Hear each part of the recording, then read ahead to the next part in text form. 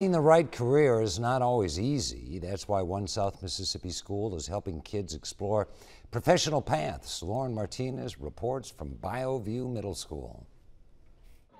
Wednesday, around 800 students received a glimpse of what their future could hold, as Bayou Middle School invited nearly 40 work professionals from around the coast. I really tried hard to get a lot of Gulfport alumni to come participate, so we had a large group of people that actually came and walked these halls and graduated from Gulfport High School, so that was really neat to have them come back and speak to our current students. It's really been a great day for me to just be able to be an old-fashioned teacher again and talk about what I love doing through my career with a bunch of great middle school students.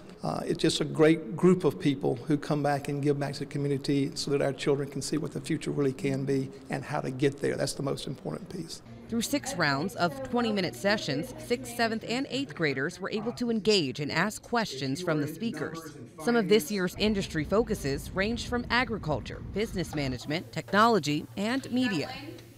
This is absolutely necessary for our young people because I do feel that for our youth, they do need to be exposed to try to see what it is that they would be most interested in when they start going to high school or college and beyond. I know coming through middle school and high school, it was really hard to figure out what you wanted to do for your future, and having people come in and show you that there's a bunch of options out there that you can do if it's into your kind of wheelhouse. Personally, I think that it's important for adults in our community to mentor our students and kids, because a lot of times they have a lot of questions that they don't get answers to at home.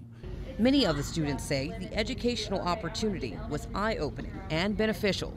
Today my favorite was the architecture and construction class, and they just had a good way of teaching us, but from kids' perspectives. For kids at a young age, especially around my age, since we are always learning and need to develop new things, to learn things that might be connected to your future, it provides more encouragement for someone to go into something that they might not get at home.